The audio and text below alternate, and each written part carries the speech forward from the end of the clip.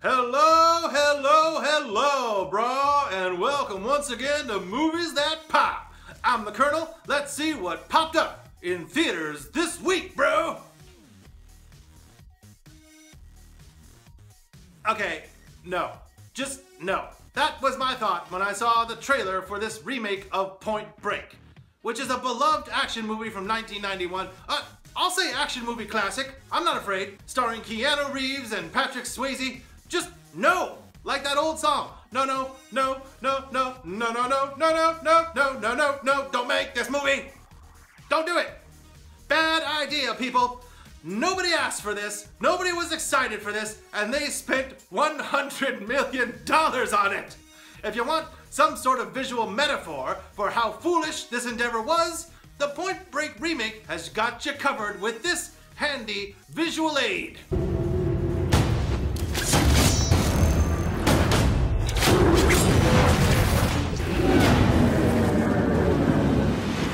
So much money wasted. But leaving the original out of the conversation entirely, Point Break is still just a bad movie. An empty, convoluted mess that occasionally features some interesting action 3D photography, but doesn't have a brain in its head, and really isn't interested in stringing its action scenes together with relatable characters or a coherent plot. It was a bad idea from the start, and it's executed just as badly. That's all you get for a capsule review. Let's just get in depth and get out of here and go surfing or something. The original Point Break featured an interesting high concept. If you haven't seen it, try this on for size. Working on the theory that a group of bank robbers are actually surfers stealing a fortune to finance their endless summer, a green FBI agent named Johnny Utah learns to surf and goes undercover to infiltrate the surfer scene, in the process befriending an enigmatic adrenaline junkie named Bodhi. Over the course of the movie, he begins to suspect that his new surfer buddies may indeed be the very bank robbers he's looking for, and his new friendship may have put both his investigation and his very life on the line. Yeah, listen to that pitch. It's clean, exciting, so simple. Hell, it's already been remade once already.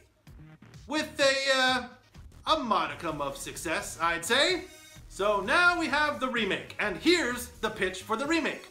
So there's this guy who already knows how to surf, and mountain climb, and ride his bike across high mountains, and skydive, and snowboard.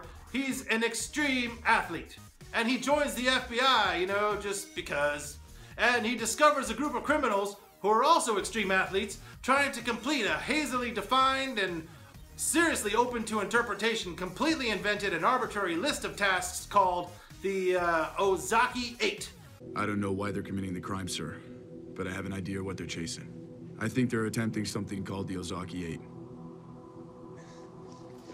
Oh, and they also commit crimes, which is why they're being hunted by the FBI in the first place. They don't commit crimes because they need the money. Nope, they're sponsored by some rich guy who keeps throwing awesome parties. The boat is his. Alfarik. He sponsors us. Sponsors you to what? To be the first to achieve the impossible. They commit crimes because they're like environmental warriors or some such stuff, so they have to Bodhi doesn't see these as crimes. He thinks of them as offerings. These guys are trying to complete the Ozaki 8. They see that as a gift given to them from the Earth. To balance out that gift, they want to give back something that was taken from the Earth. What the hell does that even mean? Okay, you got all that? Well, forget it, because it's certainly not important. The simple nature of the original plot has now become more complicated for no reason. The bromance between Utah and Bodhi is non-existent here, and the FBI pops in only occasionally to remind you that Utah is actually, you know, a federal agent. Criminal masterminds. They're just kids partying away their lives on Alfarik's time. The difference between them and you is you're doing it on the FBI's. The only saving grace is that the action scenes are actually visually interesting, if only occasionally exciting, and never earned by the plot. I will sum up the movie's faults with this one example. The original Point Break had a scene where Johnny Utah chases Bodhi out of a plane at 10,000 feet. Utah's got a gun, Bodhi has a parachute. The pursuit between lawman and criminal occurs in midair, and the stakes couldn't be higher. In this movie, Utah figures out that Bodhi is going to attempt to climb a particular mountain in Venezuela. When he actually shows his work to his superiors to explain why, it's so ridiculous that his boss kind of just has to shrug along with the audience like, okay, if you say so, why don't you just book your plane ticket and I hope it works out. Anyway, Bodhi does indeed show up at the bottom of this impossibly deadly cliff face, and Johnny Utah comes running up to apprehend him. Alone.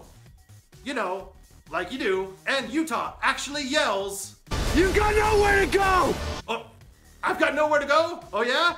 I'll tell you what, dummy, I got one place I can go. How about up this deadly cliff face, which is the very reason why I'm even here, idiot? And so, of course, Bodhi starts to climb. And of course, Johnny Utah has to follow him.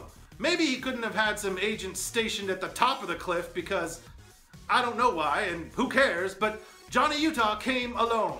And he brought his climbing little toe shoes and his belt with a resin bag attached to it just in case he had to do some climbing.